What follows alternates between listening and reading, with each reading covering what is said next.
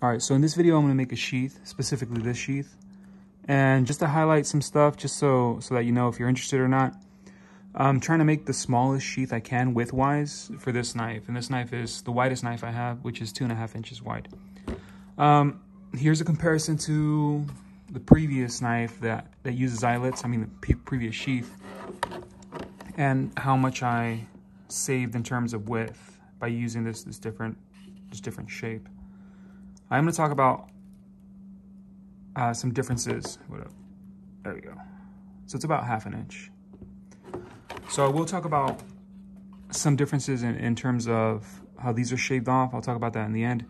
And I'll also talk about why I was trying to, in the beginning, to only use 2 rivets to make the whole thing work. And I'll talk about why that didn't work for this knife.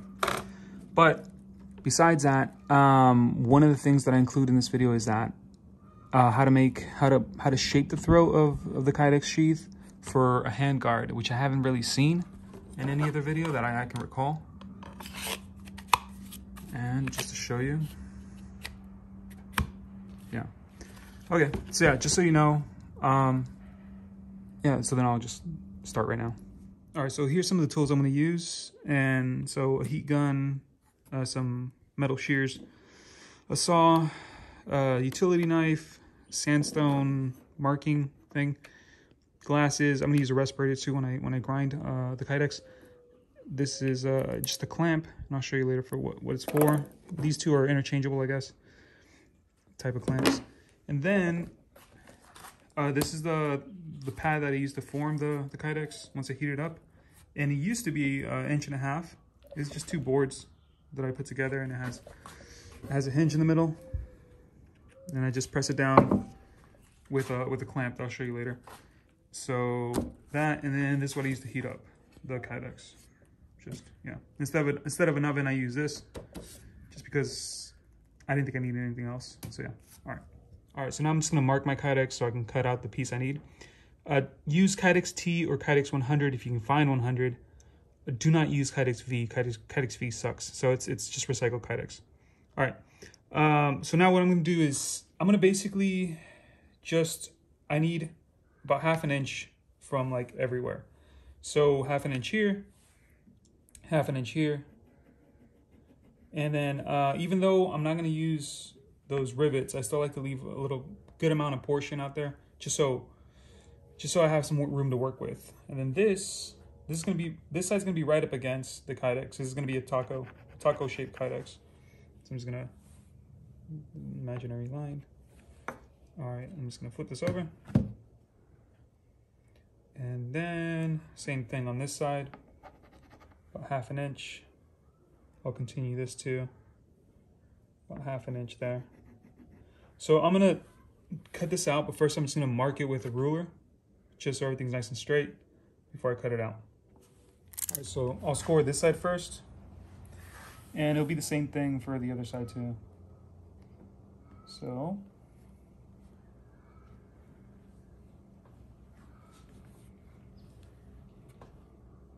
I'm just gonna run it off the table. So I just like to do it twice.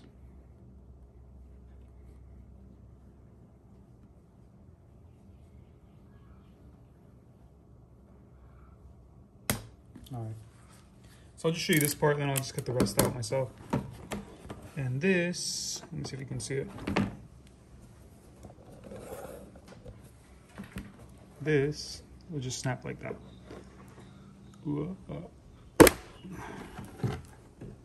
So there you go, see? And then you just go back, there you go. So I'll do the same thing for the rest, and I'll show you in a second. So this is the square I want. All right, so this next part has a lot to do with speed. So my clamp's already at the size I need it. So once I close this thing, I can clamp it like right away. The other things, I'm gonna be using gloves because I'm gonna have to handle the Kydex and it gets hot, and I'm gonna use this little extra piece of Kydex I got to basically get the edge on this piece and then flip it over so I can just constantly flip it over. Yeah, okay. And I'll go over what I'm gonna explain what I'm gonna do so I don't have to explain it while I'm doing it, just because it's gonna be kind of weird. So this is gonna be at 300 degrees. I'm gonna be flipping this thing over because the edges are gonna curl, and I wanna get the heat basically the same all across, so no particular spot burns. Once this is like super floppy like lasagna, I think you've heard that, what is it, simile? Or something like that. But once it's floppy like that, I'm going to put this on here, you know, put it on top of this. I'm going to try to align the edges on this thing. I need to do the glossy part on the inside. So this is the glossy side. This is the rough side. So glossy side for the knife. I'm gonna have to match the edges, and then I'm also gonna have to push this as back, so the tip is gonna have to touch the end of the Kydex once it's like in a taco shape. So I gotta remember those things, and then also I have to watch out, since this is so long, I have to watch out that the Kydex doesn't get folded on the end. It doesn't go like here, and it gets folded over by this other piece. So, all right, let's do this. So this is kind of the boring part, but because it takes a little bit of waiting.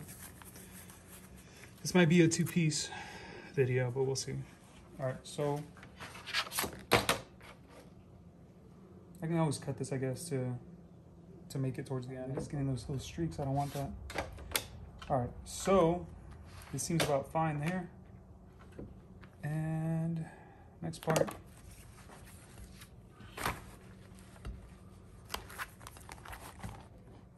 So line up the sides. Get this where you want it. Push the back up. You don't want to deform. All right. You don't want to deform the top when you push the tip up against the back.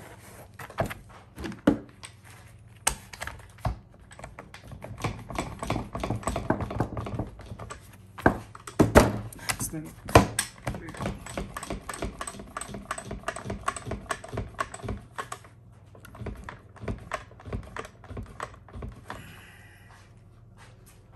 right,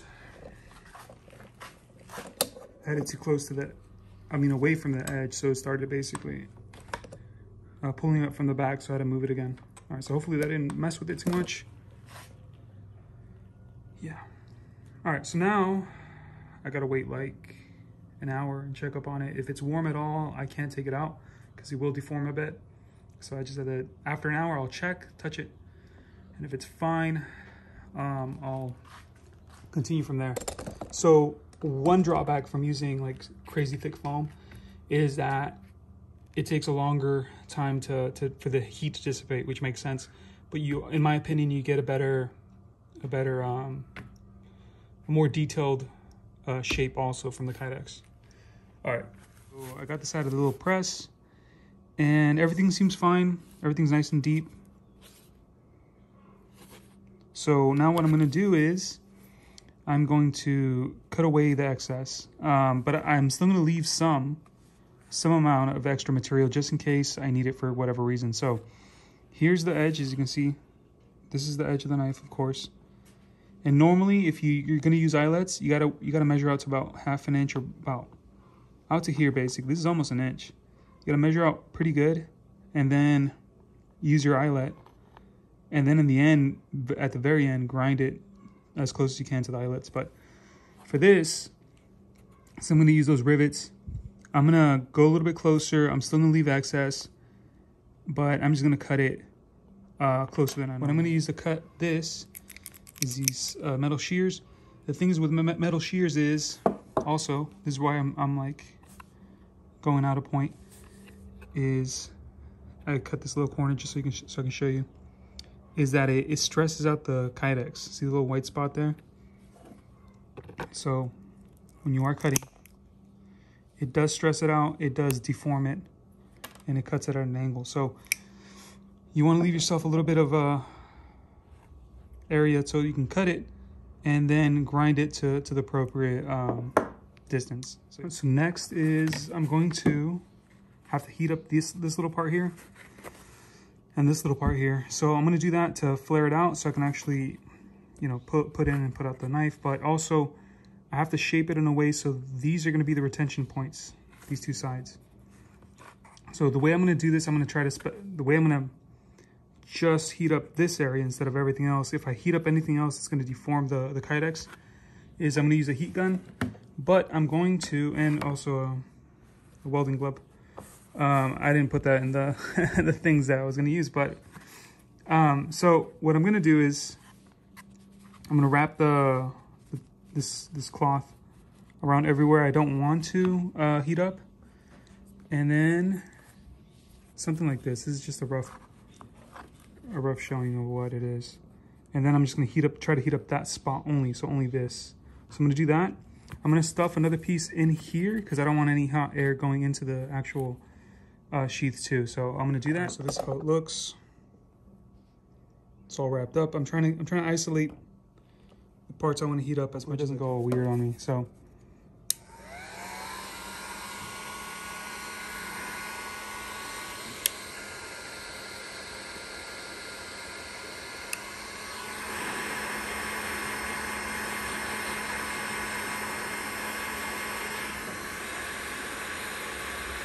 this is the reason I'm wearing a welder's glove, is because I don't want, you know, to get burned.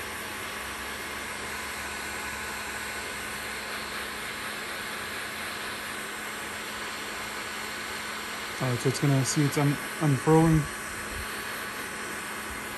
And I don't want to put too much in there, so I'm just gonna do the edges.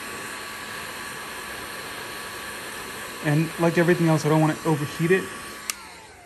Here comes the part where I kind of get slightly, not burned, but I have to shape it with my hand. Okay, so I still want a little bit of an indentation on the sides, so it actually grabs onto the knife. So I can get a better look at it. Okay, I'm gonna let this. Okay, so this is fine. See, there's a little slight indentation on the sides. That's fine. More of an indentation here. That's okay, I guess. And this is hot, so don't do this, actually. All right, so that's cool. I'm gonna let this cool. And after I do that, it's only gonna take like a few seconds. After I do that, I'm going to heat this little part here and then push it up. So part of what that's gonna do is, it actually came out okay, almost the same. The indentions aren't so bad. Still kind of more of an indentation there, but that's fine, I think. All right, so what that's gonna do is I only want pressure from the sides. I only want it to grab on from the sides. I don't want it to grab on from the top, because if it's grabbing on from 3 points, it's just, you're not gonna be able to take out your knife.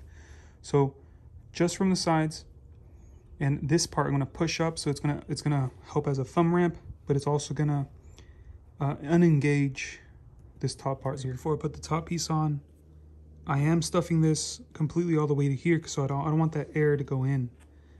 I only want to isolate this, and I don't want to like the rest to get deformed, like I said. Okay, so this is how it looks. And I'll do this one on camera too, why not?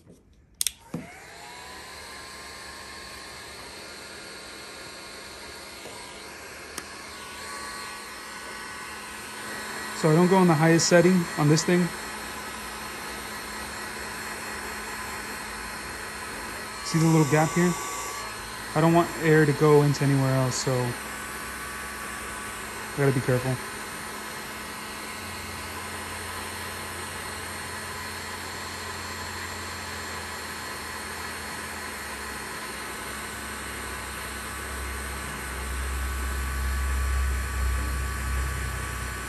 Alright, let's see if I can actually do this. This is gonna burn a little.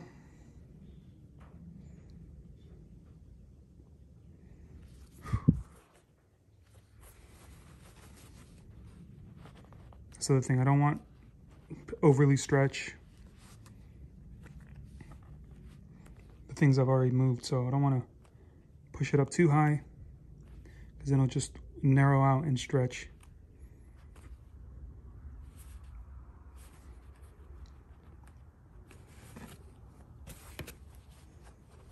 All right, so far it's looking good.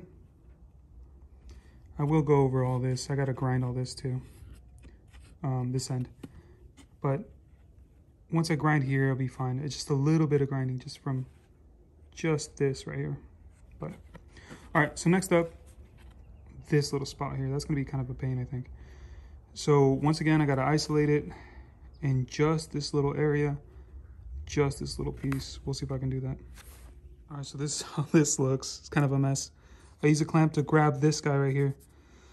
All right, so I don't want to do, I want to heat from here up. I don't want to heat that little bump because I need that bump to retain the knife. So I'm just going to heat here and here.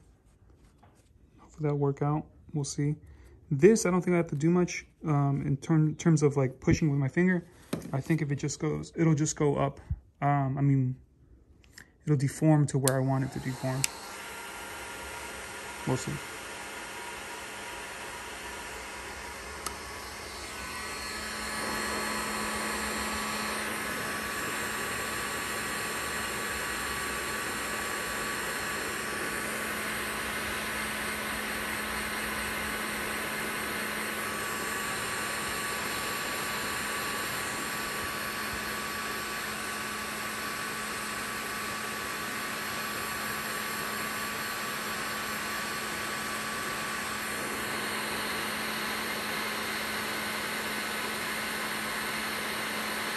Okay, maybe I am gonna have to push it with my finger.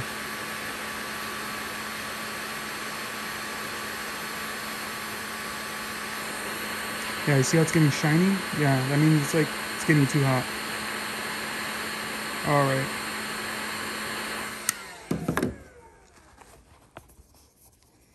No. Everything's backfiring on me. Way too hot.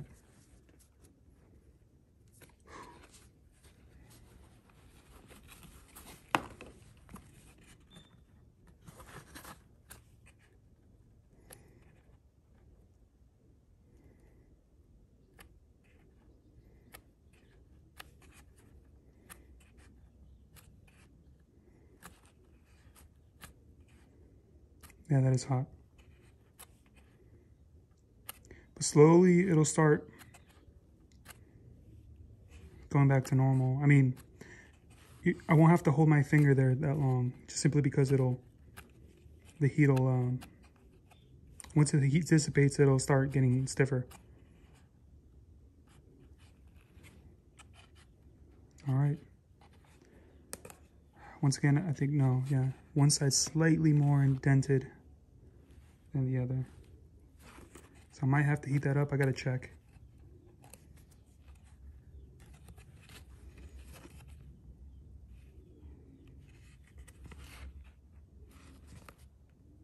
All right. So before I try the knife in here, since I grind it and did all this stuff, I'm gonna spray this with water on the inside. All right, so I'm gonna try this out.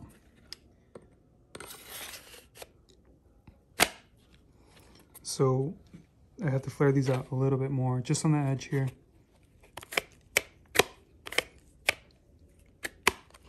Yeah, just here. Okay, so after that last adjustment, it seems fine. So I'm just gonna hold it here closed.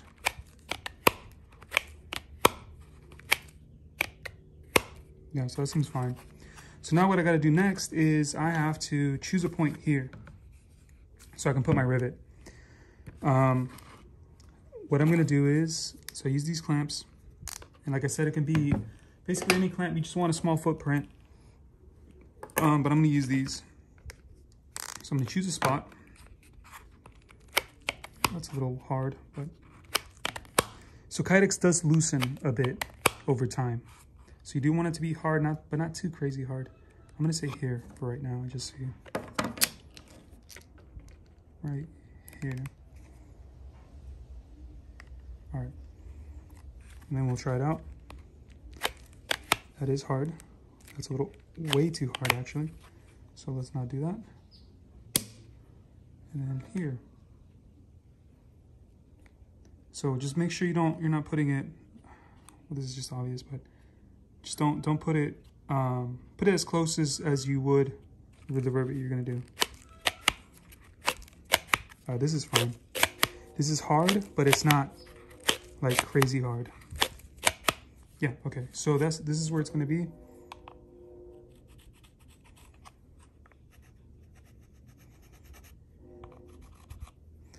All right, so it's gonna be right in the middle of that.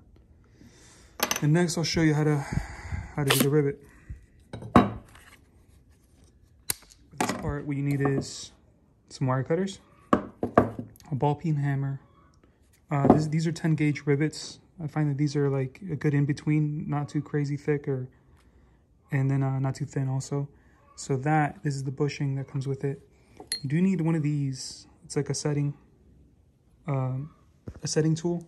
And I'll show you how to use that in a second. And also something pointy just to mark it. And I'll show you in a second how or why I need this. All right, so for placement of the rivet, I'm going to put basically where I want it. So I kind of want it at the center of where it was. I might move it over a little bit more. But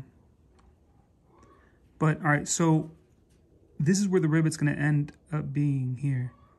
So I don't want it to actually be too close to the edge because I don't want that much pressure on it.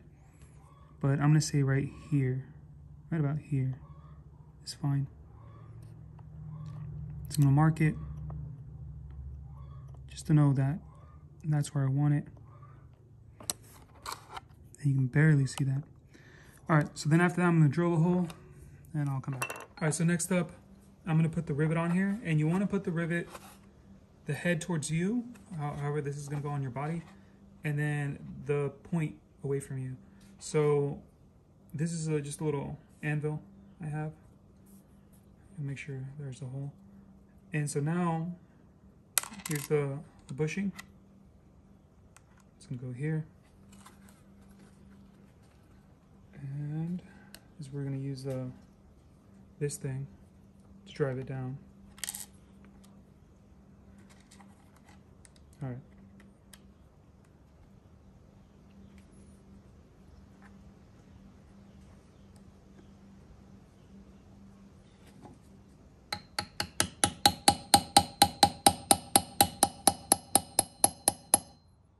Make sure it's actually on the hole, if I can do that. There we go.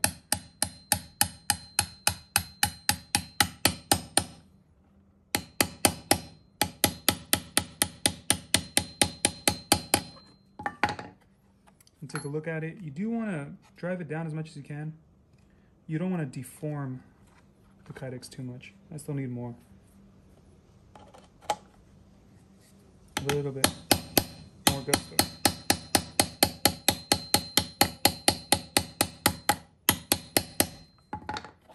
Alright. Yeah, that's fine. Alright, so next I'm going to cut this off. And I'm just going to go right up against it. Off it goes. Alright, I thought it was going to fall, but no. Okay.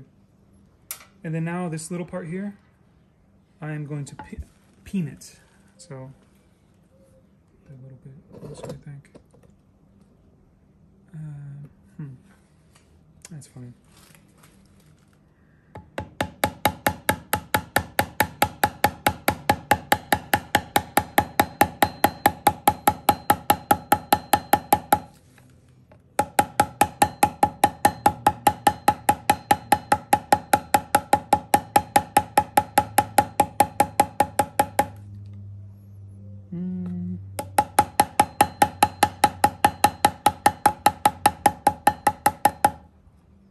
All right, that seems okay. So next time I'm gonna look for any sharp edges, and I'll peen that too, just to make sure everything's nice and flat. You don't want anything that will just like wear out your clothes or your shirt or whatever. So, all right, so I went over every little part that seemed like it would scratch, and this is how it looks. It looks okay. All right, so now what I gotta do, I'm going to mark where I want those two notches. All right, so using this as a reference, there's one right here, original one. The notches should be about 6 inches apart. And then the actual notch, the first notch, is gonna have to be around the rivet, close to the rivet. So maybe around here. I can always do it forward a little bit, which won't make much of a difference, and it'll cover the rivet, but I don't know about that. So we'll see. But like, let's say if I decide to do it here, the next rivet will be over here on this end. So I'll do that now. All right, so I already marked everything. And This is where the first little notch is going to go for the paracord, and this is where the second notch is going to go.